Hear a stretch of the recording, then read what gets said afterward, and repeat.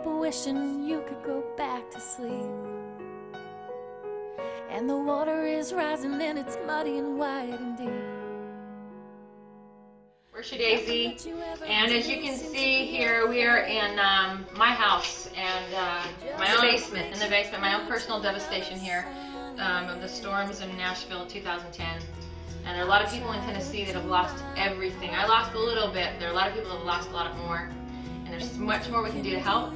Yeah, there's you can go to Hands On Nashville and donate your time there to help out as much as you can. Another great place would be NashvilleRedCross.org. You can donate any money that's possible to help with basic necessities to help these people get through each day. It's amazing the amount of volunteer work we've had already. We could always use a little more, but we are the volunteer state in Nashville, and we're so proud of everyone helping each other out. And we're going to get back on our feet, and we're going to continue to get this great city back where it needs to be. But we encourage you all to please donate and help whatever you can, near and far. Or come to my basement and come help me. Yeah, because I'm sick of helping. Thanks, guys. Thank you.